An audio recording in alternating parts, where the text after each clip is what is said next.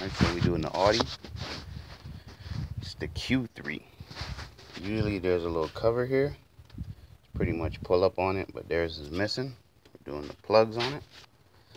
Basically, you just squeeze these little tabs here on all of them. Separate that from your ignition coils. And just pull up your ignition coils. Take them all out. I like to line them up from the ignition they came from. Place them up here. Alright, ignition coils are out. Now down in these holes are your plugs. 5/8 spark plug socket. Drop it in the hole. Take out all 4 plugs. All 4 plugs out. This car was misfiring on all cylinders. They used auto lights in there. That's not the recommended plug. You want some NGKs, laser platinum. Let's put these in now. Let's drop them in the hole.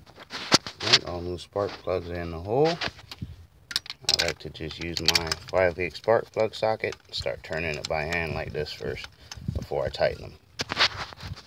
All plugs in and tight. I'm not sure the torque specs, but you guys can look that up.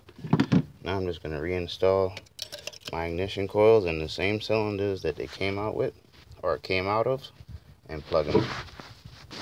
And basically you'll just put them in like that, push them down. You'll feel it snap on there. Can't really mess up. They have these 2 notches here that line up with that and that. And now you plug your harness in. Basically they all line up. Push them back on and you'll feel that click. And there you go. Your cover will go back on now. Start your engine. And that's the Audi spark plug replacement. Thanks for watching. Subscribe, comment, hit that like button. See you next time.